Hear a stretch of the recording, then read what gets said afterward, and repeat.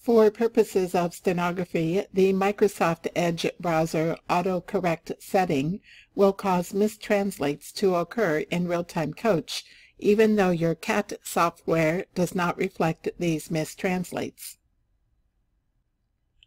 This video will show you how to turn off the autocorrect setting in the Windows 10 browser, Microsoft Edge. Go to the search menu Cortana at the bottom left of your screen. Type in the word Settings. When you see the icon and the word Settings come up, click on that item.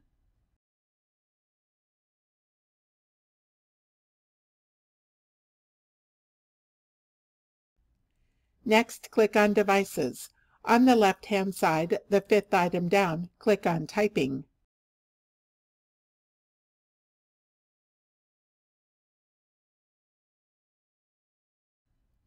On the right, under Spelling, it says Autocorrect Misspelled Words. Click to switch to the Off setting.